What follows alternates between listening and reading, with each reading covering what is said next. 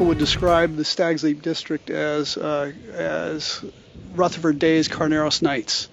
It holds on to the fog a little bit longer than the rest of the valley. So you end up with a longer growing season, as well as you're able to maintain your acidity. But most of what we produce is in the Carneros. This is a very small vineyard, just a 4.5 acre vineyard. Whereas in the Carneros, we're farming about 200 acres, concentrating on Pinot Noir, which is half of our production. And then we also work with some interesting white varieties. We are working mostly with aromatic whites, Riesling, Pinot Blanc, Pinot Gris, and Gewürztraminer to make a wine called Abraxas, which is a vin de terroir, blend of all 4 grapes. And then we do a rosé of Pinot Noir, a Vangria Pinot Noir, which has become our cult pink wine. And then we also do some Bordeaux varieties out of the Carneros, a Cabernet Franc, a Cabernet Franc-based blend of Merlot and Cabernet Sauvignon that we call Marcienne, and another one that we call POV. So we're covering the spectrum. So when you come have dinner here, we can have everything from the first course through to dessert.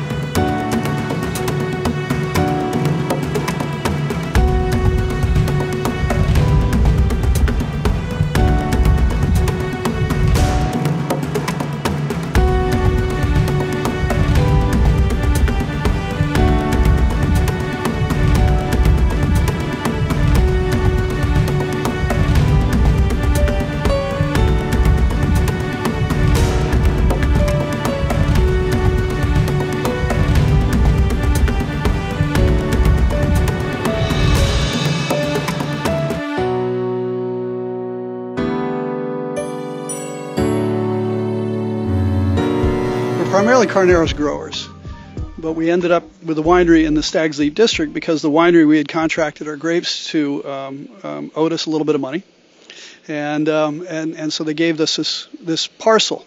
So we're sort of accidentally in the Stag's Leap district, but up here you have water. We had the ability to dig caves, and the caves extend back. We have about 18,000 square feet of cave underneath the mountain, and by aging the wine in cave, you don't have to run machinery to keep it cool.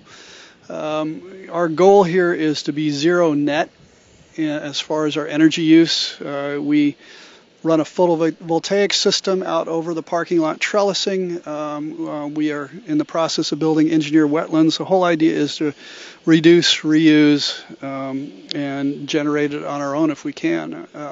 We're hoping that with the next phase in our construction here that we will achieve our net.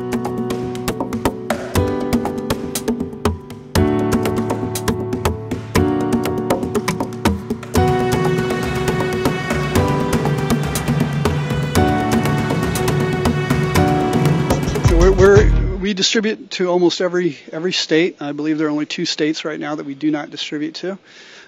We export to the Scandinavian countries. We export to Japan. Paul Roger is handling us in the UK. Anywhere people enjoy good food, we will be there with good wine.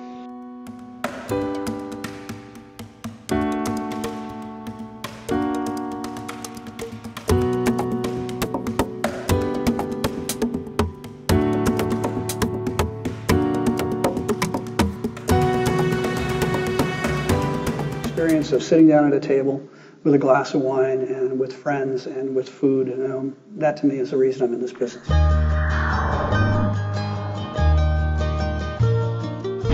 When I was a kid, my father used to lean over the table to me with a glass of wine and explain that this is what he wanted to do with his life, and Pinot Noir would become the wine of the future. We started off as growers. We started with a 15-acre parcel of land in the Carneros. The whole idea was to pursue Pinot Noir. We had a vineyard that was shutting down early, and in exploring that, we tried to get a shovel into the ground, and we couldn't move the soil. And we found that there was no microbial activity. There was basically, we'd sterilize the soil through the use of herbicides. And I just said off the cuff, wouldn't it be cool if we were organic?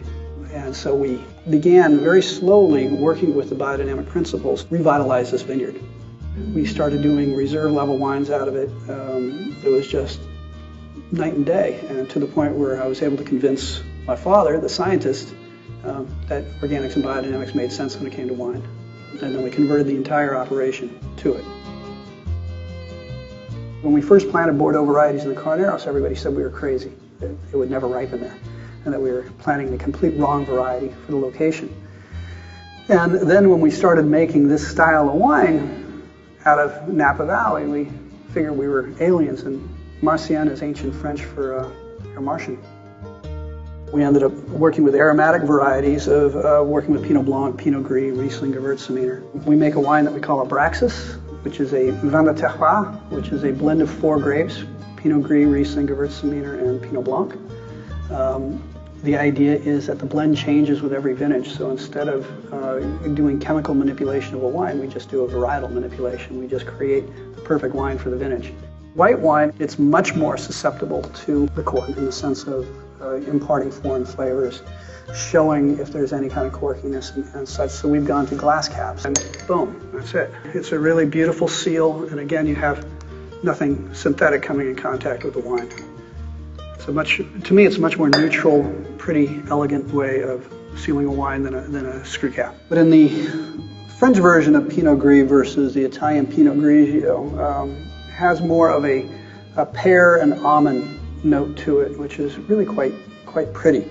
And it takes on quite a bit of complexity as it ages.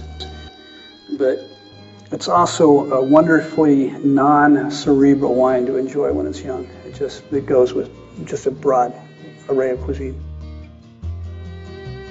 Ideally, you should have local products that are working with the local wines. We grow the figs. My wife does the gougères. The cheeses are coming from just over the hill.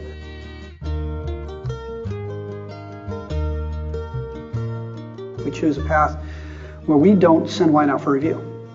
So our wines have not been reviewed by the major critics since the 80s. Why should we subordinate ourselves to a critic and all start creating the same style of wine? And we're just seeing what really the wine wants, not what we want, because if we're imposing our will on it, then we're just creating another manufactured product. My father just turned 88, and when he can raise a glass and be proud of seeing his vision come to fruition, I don't think he could be more proud. Well, if you don't come visit us here, I will definitely come visit you there.